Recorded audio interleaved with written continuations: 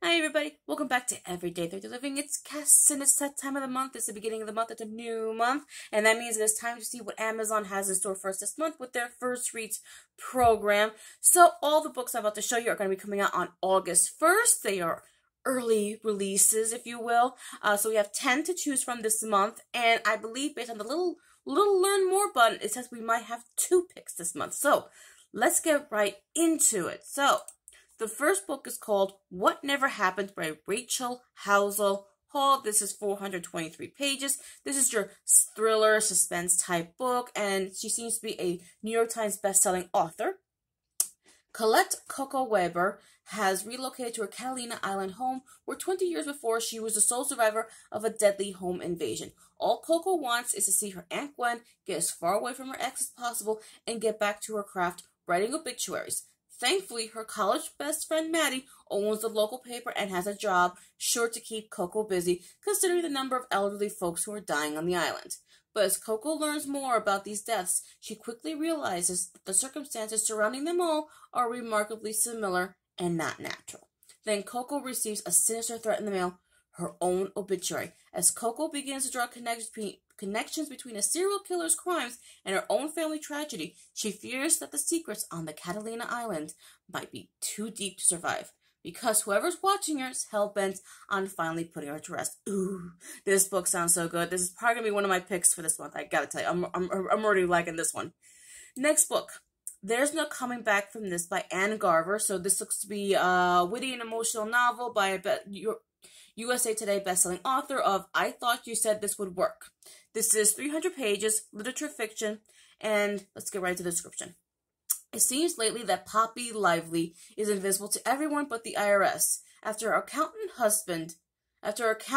absconded with her life savings, newly bankrupt Poppy is on the verge of losing her home when an old flame, now a hotshot producer, gives her a surprising way out. A job in costumes on a Hollywood film set. It's a bold move to pack her bags, keeping secrets from her daughter, and head to Los Angeles. But Poppy's a capable person. How hard can a job in wardrobe be?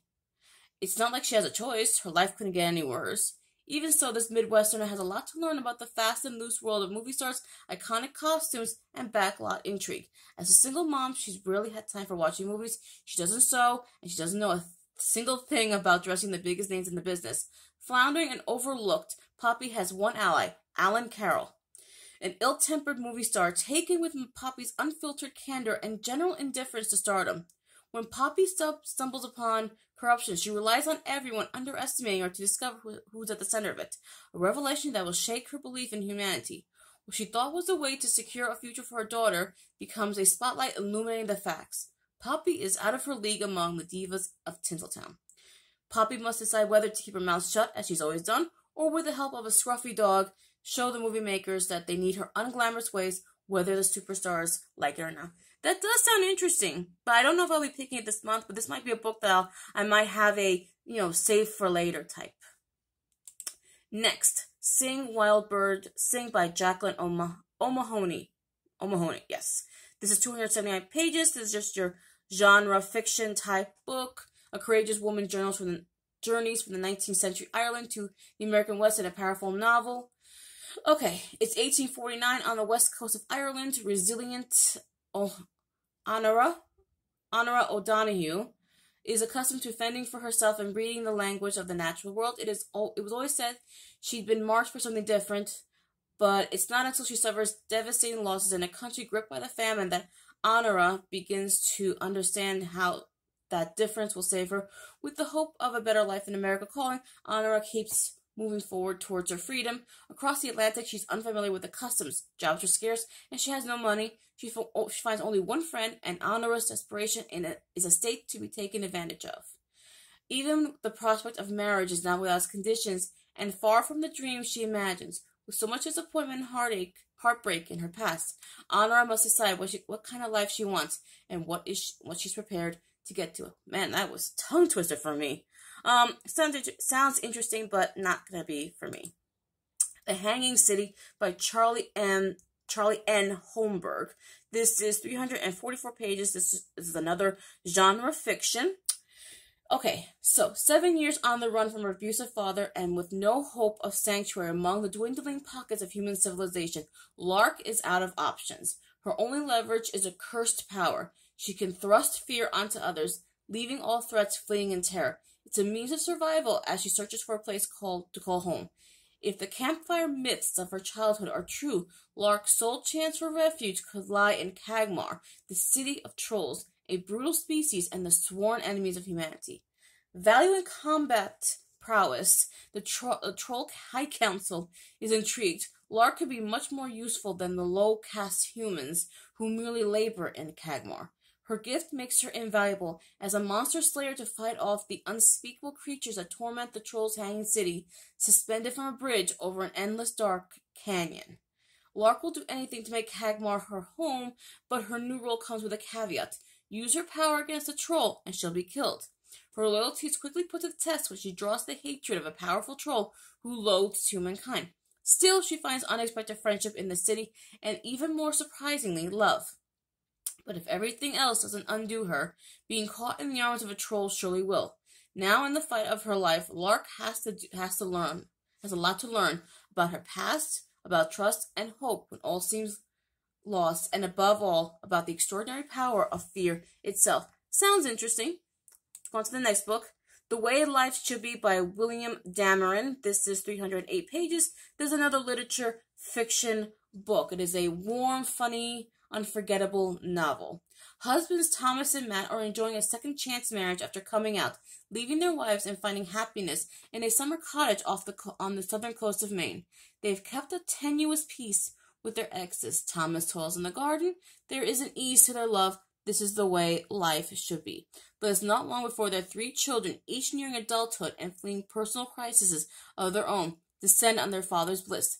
The 2-bedroom getaway has just enough space for Thomas and Matt's future. Now they must make room for the past and all its drama.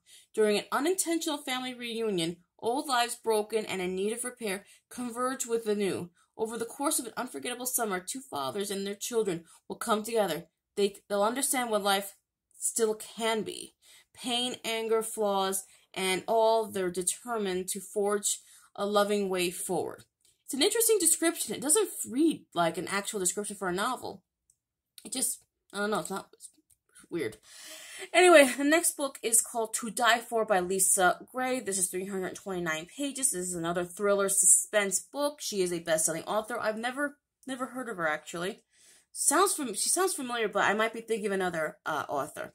In the elite world of luxury real estate, it is often kill or be killed, something agent Andy Hart knows all too well. And after recent events, she's ready to set her own rules. So when her boss challenges the team to find a buyer for a glitzy Malibu beach house with the prize commission of a cool $1 million, she knows it's her ticket to a new life. But she's not the only one who wants but needs the money. Each of her 4 colleagues has secrets they're eager to hide. Secrets $1 million will go a long way in concealing, and soon it becomes clear that all 5 will do just about anything to get their hands on it. When a dead body is found at the open house, the dream home becomes a nightmarish crime scene. Has the contest reached a deadly new level, or is something more sinister at work? This is a possibility for a second book. This is a definite possibility for me. Next is called In the Likely Event by Rebecca Yarros. This is 348 pages. This is another literature fiction type book. So, when Izzy Astor gets on a plane to go home, she isn't expecting much. It's the usual holiday travel experience. Busy, crowded, stressful. Then she spots her seatmate, who is anything but ordinary. Nate Phelan sports dark hair, blue eyes, and a deliciously rugged charm that Izzy can't resist. Their connection is undeniable. Izzy never believed in destiny before, but now she does. Just 90 seconds after takeoff, their plane goes down in the Missouri River. Their lives change. They change. Nate goes on to a career in the military while Izzy finds her way into politics. Despite a few chance encounters over the years, the timing never feels right. Then comes a high-stakes reunion in Afghanistan, where Nate is tasked with protecting Izzy's life. He'll do anything to keep her safe and everything to win her heart. Oh, so this is another romance book. Okay, let me move on to the next one. It Will All Work Out, The Freedom of Letting Go by Kevin Hart. This is a short story. This is 44 pages long. And I've never been a real big fan of Kevin Hart. I've seen a lot of his comedy specials, and I tend to take them off after like halfway through. I just can't get into his comedy specials. Join Kevin Hart as he identifies and battles one of the biggest obstacles to happiness, what he calls the control master.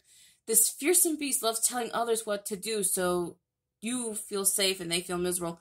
Other times, the need to stay in control means hiding, avoiding everyone, and everything that makes you uncomfortable. This means avoiding love and success too.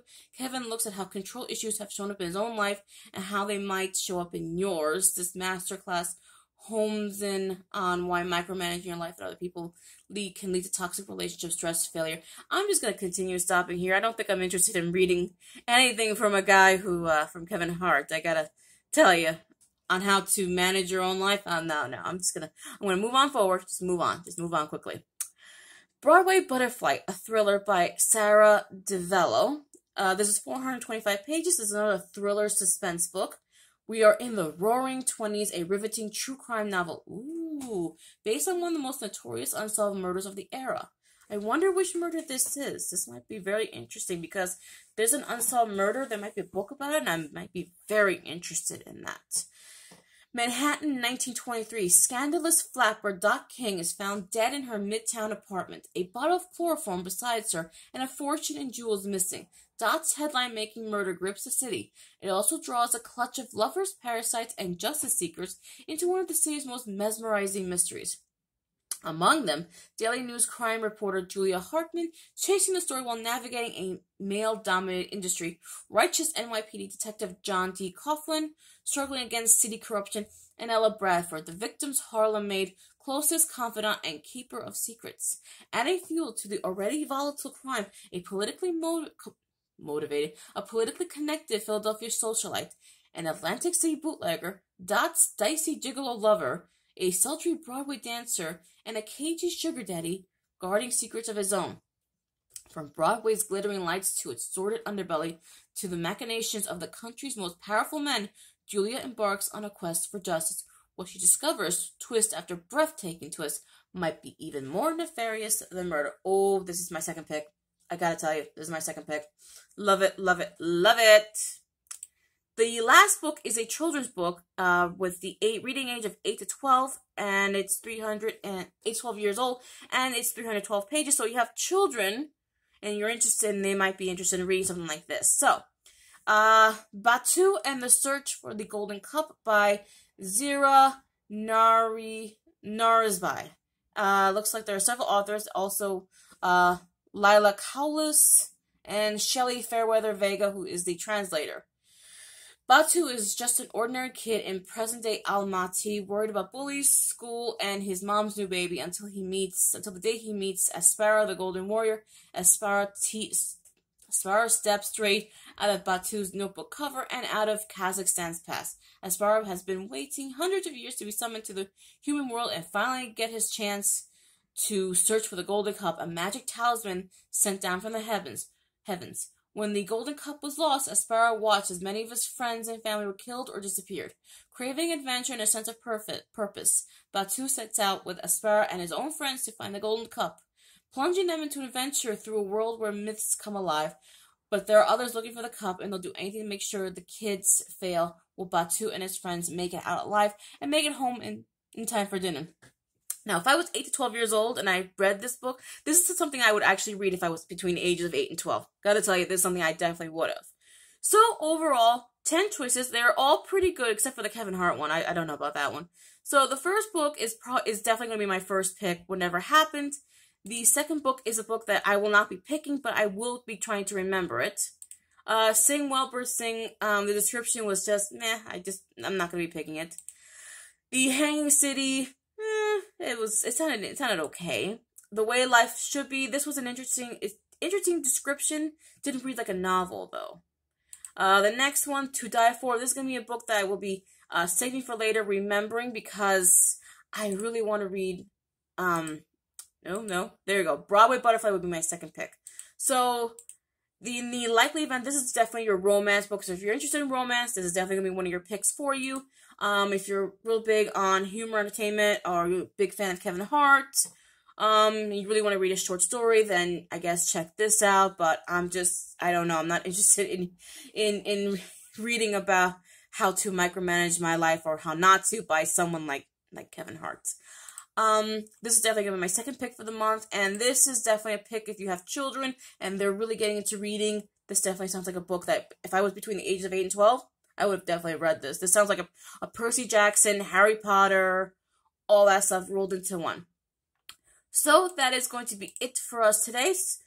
Let me know down below what you would pick. If you are an Amazon Prime member, did you pick anything? Yeah, so stay tuned. I'm hoping to get through these 2 books this month, so stay tuned for any, spoiler-free reviews, and that's gonna be it for us today. Thank you so much for watching, and we will see you guys in the next video. Bye, everybody.